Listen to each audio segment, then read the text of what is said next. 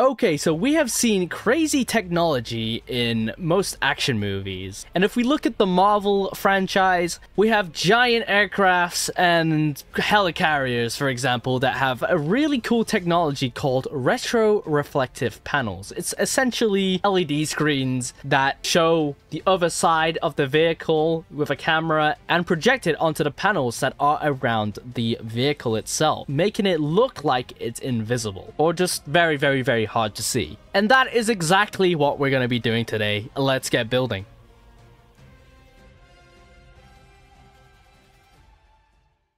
Okay, whilst we get started with this project, and let me tell you guys, this is a big project. I just want to give a quick shout out to the YouTube channel Wempler, because he actually came up with this idea on his channel before me, and I kind of saw this video on my feed and said, you know what, I want to have my own attempt at that. So all credits for this idea go to him. Definitely check him out. But for this build, I am going a lot bigger with my idea. I want to build a nice shape for my plane, and to do that I'm using a bunch of hinges and pistons to kind of angle the hue panels to make the bottom of the fuselage around. I know it's really technical and it's gonna get very, very, very complex very quickly because I'm using this many hinges, but this is the best way I thought in my head I should do this. And you know what? I think I did a pretty good job. Now, once I finished off like a segment, I guess you could say, of the fuselage, I wanted to obviously extend the fuselage, so I just duplicated it a couple times. And by doing that, I had to turn on the complexity mod. Like, I had to turn it up to 3000 because we went straight into complexity town with this. Like, it got ridiculously complex. And you can see by all of those configuration switches, when connecting, all you saw on your screen was gray, and then I just lost frames. This is probably the biggest build I've actually ever built in this game.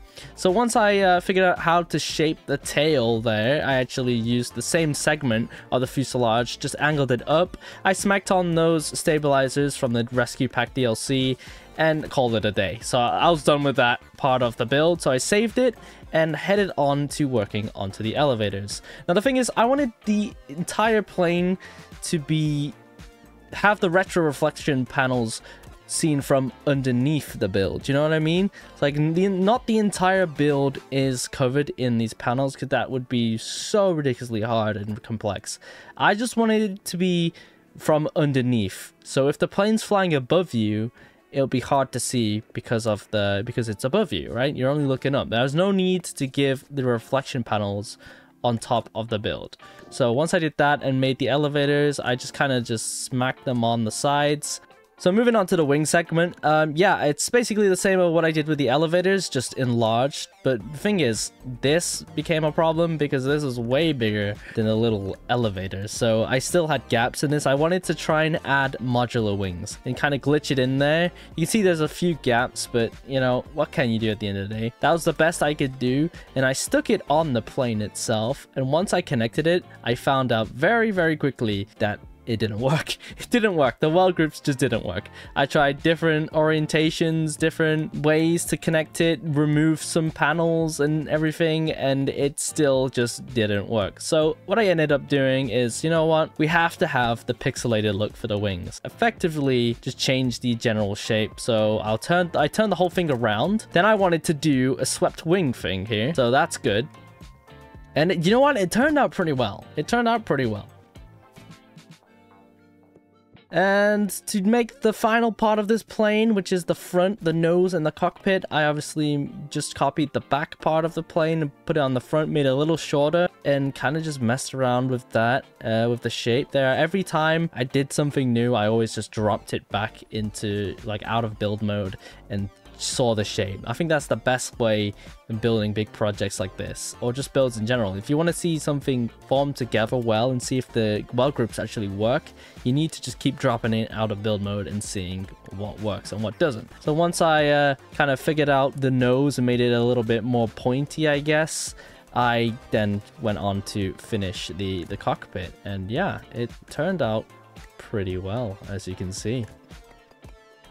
This was a really fun build. Took me almost 2 hours to do, actually over 2 hours, and we finally got there in the end. All I really need to do now is paint it up and actually make it function and fly. So that's what I'm gonna do now off camera.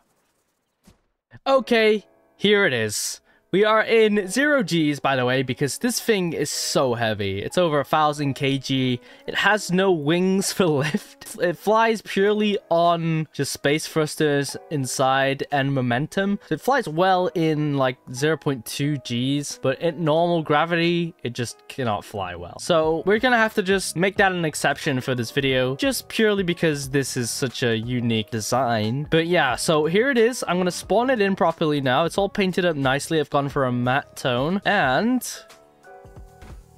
it clangs together pretty nicely. And there you can see, if we look underneath, most of it, there's some tiny gaps that I tried my hardest to avoid, but this is basically the best I can do. This is so good. I know it's not the whole thing is covered in the hue panels for the retro reflection mode, but the bottom is, which is the main thing, right? This is going to be a high altitude, well, supposed to be a high altitude flying aircraft where I can use these hue panels to blend in with the skyline and the color of the sky, which I haven't programmed just yet, but I just want to show you how it flies. So I gotta be careful because my game has crashed several times during this recording already. So let's go for 0.32 on the gravity. All right, we're gonna start dropping and then we can fly. We can fly in low Gs, which is an exception, like I said, for this video because this is such a unique build. But it does function.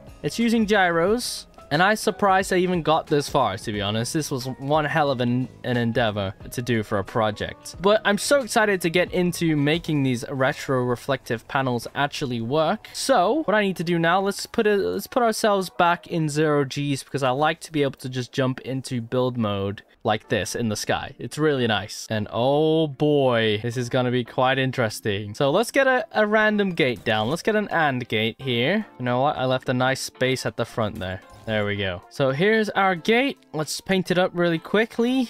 By the way, I had to paint this in segments because I found out at this complexity, like at this scale, the game crashes. If I was to select this whole thing and try and paint it, my game just crashes. It's crazy. All right. Now, uh-oh. Oh my... I'm sure you guys could see the amount of things I need to flick here. Like all of these switches I need to flick and connect to this gate. So you know what? Let's just get to it. Every single one of these bottom panels. Oh my god. You know what? I'm going to be careful not to select. Like that's the problem. Most of this is just the panels. But like I don't want to mess with the hinges because there is a hell of a lot of hinges for this. And it was the best way that I found I could make a rounded fuselage. All right, we're connecting these. This is good. Honestly, I wish there was just a quick, like, select all of a certain block and connect it all, because this is ridiculous. No, I didn't mean to deselect it. All right, we've nearly finished the bottom segment. Oh, there we go. Just got most of those in a row there. We don't want to miss a single panel. There's one kink in the armor, and then, you know, you can see the jet. You can see the plane. Thing is, I really like this concept. It's just doing it for form is not.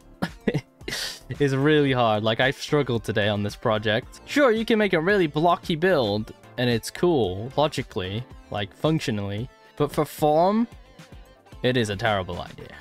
And that is the bottom row complete. Look, I accidentally selected things I shouldn't have selected. Look, like these pistons here. Okay, now we can work on these panels on the wings and the tail. I'm just seeing a lot of gray and green. It's making me really dizzy, actually.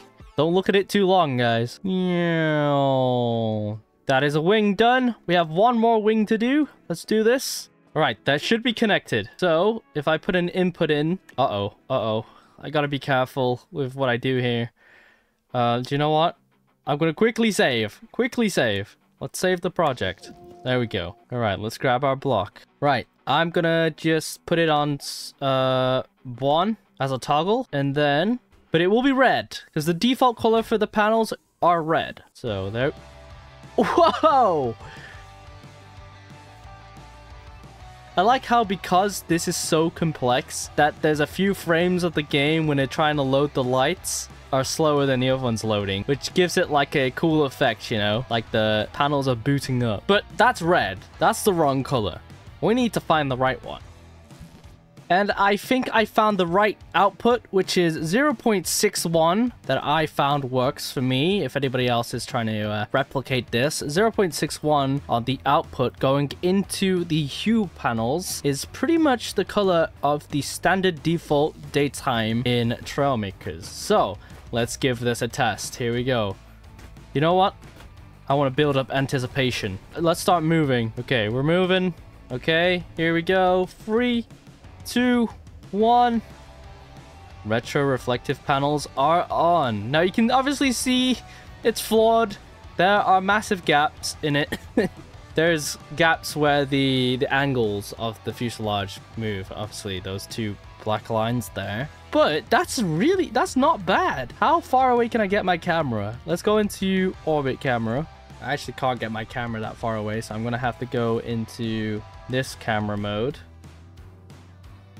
And if I go down here... Oh, right, yes, I forgot. Hue panels have a bit of a problem too. They don't register. I'm gonna be spotted. Either way, I'm gonna be spotted. There's a big silhouette of a plane in the sky. Also, let's not even mention name tags, right? But if I'm close enough and quiet enough, that, if you're not looking, if I put that in the right corner of the screen there, if you're like quick glance of the screen, if you look at the screen for a second and look away, then you barely notice it. So I think this has been kind of a success. And you know what? To improve it more, here, I want to save this version really quick. What if I were to change the color of all of the panels to blue to try and match the sky as well? Do a neon. I don't know if this is going to match the blue. I think that might be too light. But here, we're going to test it anyway. Okay, yeah, it's too bright of a blue. There we go. We've gone for this blue now with the neon on the panels. Maybe just to fill in the gaps a little bit more. Oh, you know what, guys? That is not bad. That is really not bad. I think that looks even better, to be honest. It looks a little bit more clean. Nice. Well, we have working retro reflection panels, and we're kind of in stealth mode from underneath. So I'm very happy about the outcome of this. It was a hell of a build project. This actually took way longer than anticipated. But to make this system work on a form scale, to make something look nice and have the retro reflective panels working as well, is a W in my eyes. If I go back to the normal version without the neon assist on the panel, so they're all black again, and I spawn it in. If we go to nighttime, is there a pitch black mode? I guess that's the darkest you get. Well, obviously, we're way darker than the skyline. We actually do need a light. We need a night-style light on here, because that's obviously visible. But I mean, that's like the stealthy but that's as stealthy you're gonna get at night too, right? You can barely see the plane from this distance. It's right there in the middle of the screen. Let me zoom in. Yeah, there we go. You'll be able to see it more visibly now. But here's the plane. And yeah, let's see what it looks like with the lights on at night. Wow. Now I'm just a flying light show. That's essentially what I am right now. It works in the opposite way at night. So lights are on. You want to be invisible? Turn them off. There you go. You're pitch black. Well, I say this has been pretty much a success. I think I've reached peak retro reflective panel technology. This is the best we're gonna get in terms of what I can do. Who knows what you guys can do? But if you like this build, definitely tell me down below and let me know what else you guys want to see me do in this game, because man, this was actually a really fun one to do. And whilst you're at it, why not consider subscribing? It's free. But anyway, that's enough from me, and I'll see you guys in the next video. Bye.